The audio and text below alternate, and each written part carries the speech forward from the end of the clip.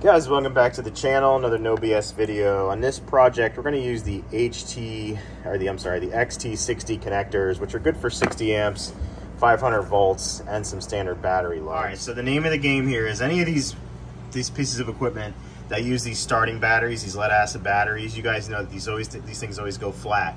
So this is a good idea. Anything that uses these batteries right here, I've built an XT60 connector, and I put it on there and I hide it away, and I make it compatible with my NOCO. This is the little charger I've been using to top all my batteries up. This is not a sponsored video. I just really like this because it's wall mount and it's a nice design. This is the NOCO Genius, and I've taken the factory lugs that came on it, cut them off, and mounted an XT60 on here.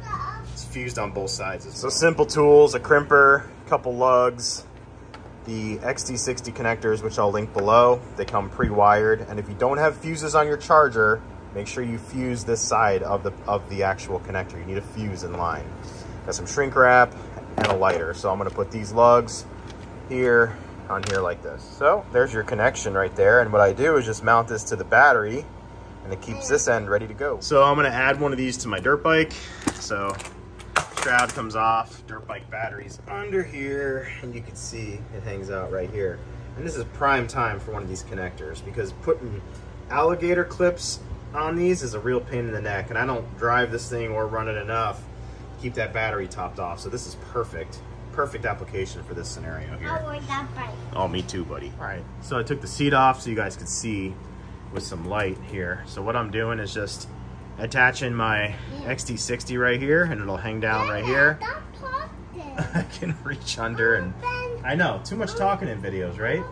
So you get the idea. Taking you around the back of the bike here, you can see there's our little XT60 right there. I can plug in my charger, no problem at all, which I'm gonna do right now. So I just made a connection. Oh, it's gonna charge, bud. There's a connection right there.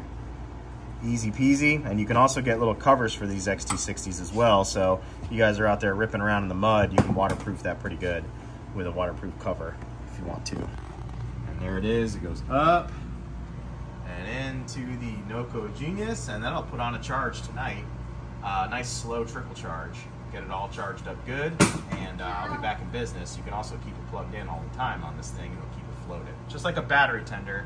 It's just a much quicker system, because you can see right now it's plugged in. Say it's done, I don't have to worry about taking any fairings apart. Boom, I just pull it, because these things just slip in and out. It's just a better way of doing a 12 volt top offs like this, because these things will carry the amps and the volts no problem at all.